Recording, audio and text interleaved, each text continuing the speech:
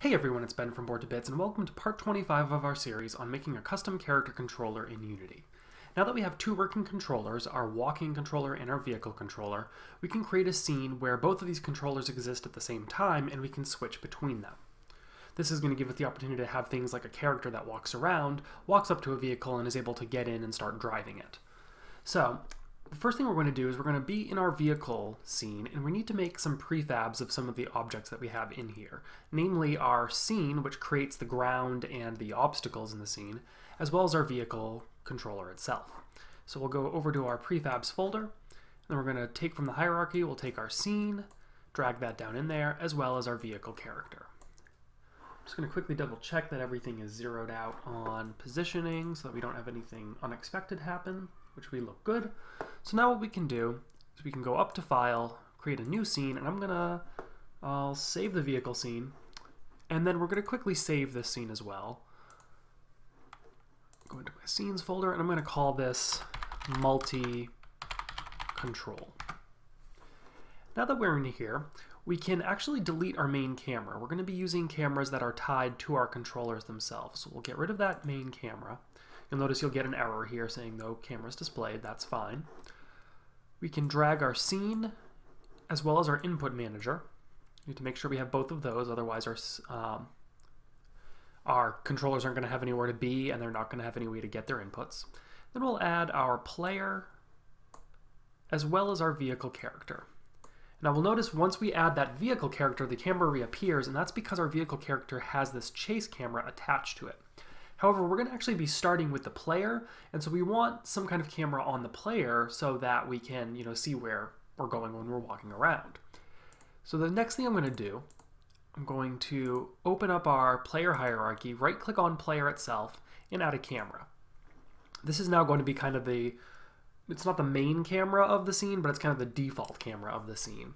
We're going to keep its tag though. You'll notice there is a main camera tag you could add. I'm not going to add that though. I'm going to just keep it as untagged. All that really does is let you access the camera.main kind of language so that you can directly affect a camera with kind of static functions, but we're not going to worry about that right now.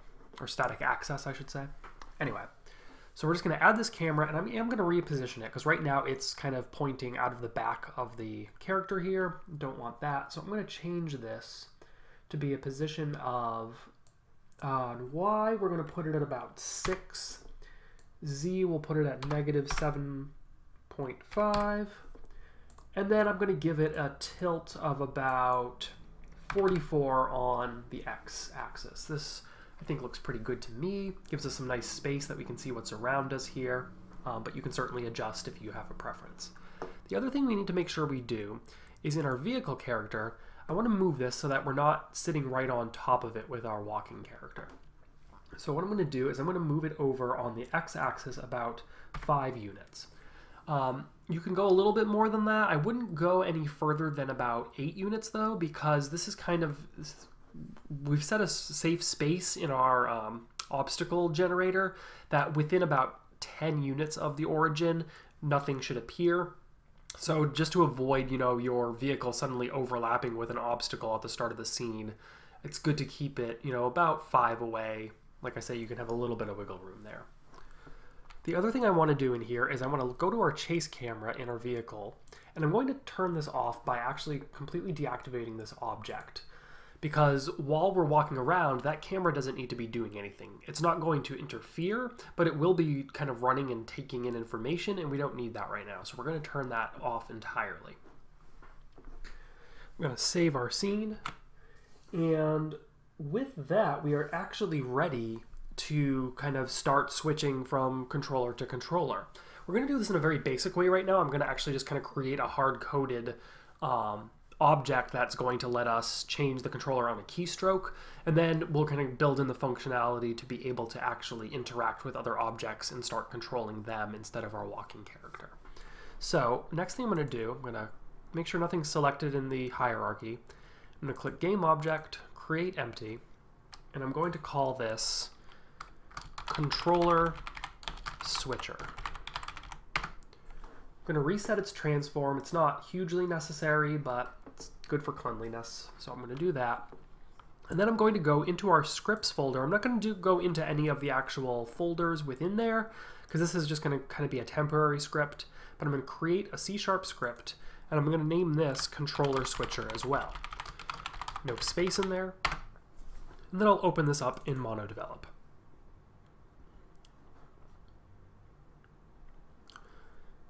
Let me zoom in a little bit here so you can see what I'm writing. And I'm going to get rid of the start function. We don't need that. But I am going to keep the update because what we're going to do here is listen for a keystroke, and if so, we'll switch the controllers. So in here, I need first a few public references to some of our objects. I need a reference to our input manager so that we can actually actively switch it, as well as our two controllers that we're going to be switching. So I'm going to put public input manager, just call it IM, and then we'll do a public controller called walker and a public controller called vehicle. I could make these a walking controller and a vehicle controller, but it may eventually be that we would want to switch different controllers, and because they both inherit from controller, they'll both work in here just fine. Now we're going to make a very simple kind of switch statement here saying if there's a button pressed, then switch to whichever controller is not currently active. So we'll simply say if input.getKeyDown key code, and we're going to use, I'll use the V key. We're not using that for anything right now. And, you know, V for vehicle makes sense to me.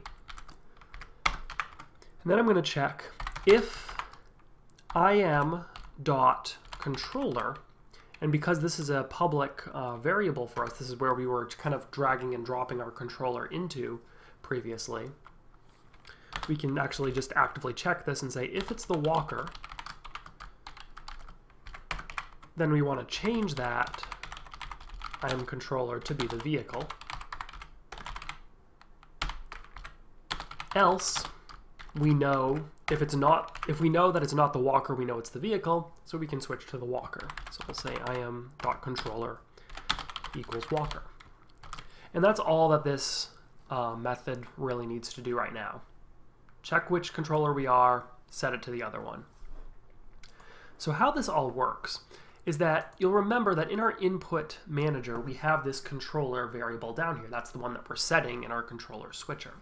And this is really what keeps there from being an issue right now where we have two controllers in our scene, but you'll notice even, I'm going to drag the player controller into our controller, into the input manager. And if I hit play right now, I can control this and the vehicle doesn't try to go anywhere, even though it's an active controller as well in the scene. It's, you know, the script is running, it's right here, but the input manager knows that because the controller it's talking to right now is the walking controller, that's the only thing it's passing information to. This is really the advantage of doing this sort of a setup versus just using kind of keystrokes and programming your keys in Unity's basic system, is that you're really able to kind of funnel the information to the controller that you want to get it. So with that in place there though, what we can now do is go to our controller switcher and kind of give it the class controller switcher, and then we can add in this input manager that we're going to want to be controlling, as well as these two controllers. So we'll add in the player controller for the walker, because that's the walking controller, and the vehicle character for the vehicle controller. And now what we can do is actively just tell it, when we press the V key, whichever controller is not currently running, make that the new active controller. So I'll save this, hit play, and I'm actually going to jump over to our input manager so you can see here we're starting, because I just dragged and dropped the player into here. That's what's starting as our default. I can walk around as normal, I can jump, I can even do my attack and interact keys. You can see they're still lighting up. Everything is working as normal. Go back to our input manager. But now what I can do as well is I can hit the V key, and we see that that controller now switches to the vehicle character. And now if I press the spacebar to accelerate, sure enough, we begin accelerating. Now, one problem is that we can obviously very quickly move off of the screen right now, because what we're not doing is switching over to the vehicle's camera. And that's really the next step of what we're going to do here, is we want to look at, instead of just switching from controller to controller, we want to kind of do a more comprehensive process of activating a controller, turning on its camera, making sure that the object is active, all those sorts of things, and then deactivating the old controller, turning off its camera, possibly turning off the entire object if we don't need it, doing things like that. So that's what we're going to jump into in our next video. We're going to start making this these controller switching a little bit more robust, and then we can get into actually doing the switching via interaction versus simply having this control switcher, which is kind of a cheat for us right now, but gets the job done so we can see it in action. So we're going to jump into that in the next video. In the meantime, thanks for watching, and I'll see you next time.